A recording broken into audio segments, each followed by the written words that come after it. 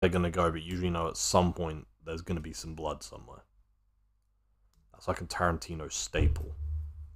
But I do really want to watch it. But yeah, it's one of those movies where it's like, yeah, I have to watch it when I have like a spare 3 hours.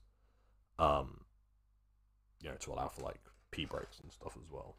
Yeah, it's one of those movies where I have to have a spare few hours and be in a certain mood to watch it. These are curtains. That's fun.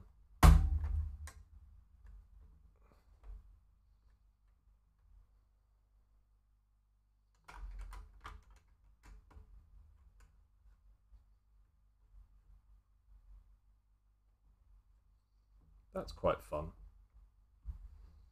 Got curtains. Yes and no. Also, Polanski pops up here and then. Ah. Ugh. Yeah, definitely. I would say that isn't light viewing in that case. Then it's got fucking Polanski in it. Even if it is, I'm hoping. Even if it is Tarantino just taking the piss out of him, I'm hoping that's what it is. Otherwise, that'd be a bit. Ugh. More focus is on Leo and Brad Pitt's characters. Oh, okay, so it's just like the backdrop, basically. Okay, that makes sense.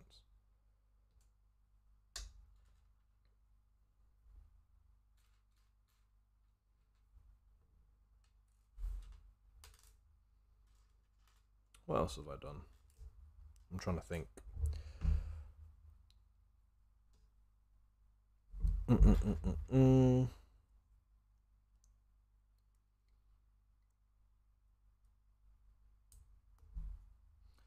Yeah, it's.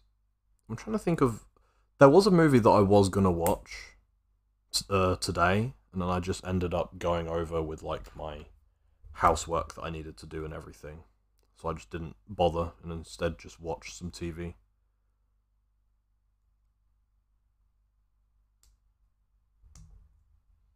But look at how adorable that is. Oh, also, hello Pippa. Evening Pippa. How are you? How has your day been? Or should I say, how has the rest of your day been? Look at that. It's the dog. Oh, I love that. And yeah, how was work, Pippa? Pippa and I played on the Shezzy Minecraft server today. It was my first time doing it and my first time ever playing Minecraft on PC. And it was very confusing. Um, and I didn't know what I was doing. But it's fun. I like it. Oh shit, I just dropped that. Be right back. There you go. But yeah, Pippa and I played some Minecraft. She gave me a bunch of things and then showed me around. And I just ended up stealing a an empty castle that was built by the villagers there. I just stole it because I'm not very good at these sorts of things. So I figured I would just steal someone else's hard work because that's life, baby.